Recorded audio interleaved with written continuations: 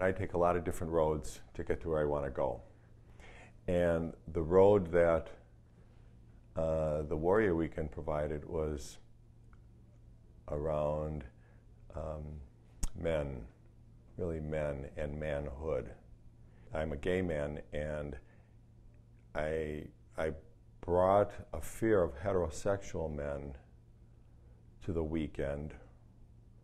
And I thought it was like this, but once I got there, I found out it was like this. It was much bigger than I had realized. I brought that, and I really had the fear permanently put to rest.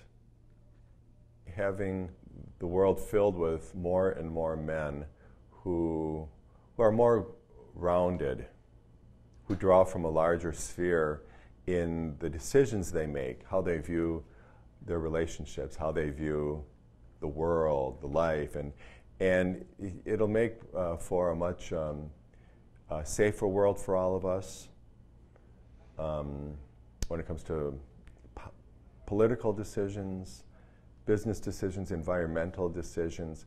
When you've got men drawing from a larger sphere of their self, I think you've got a safer world on the way.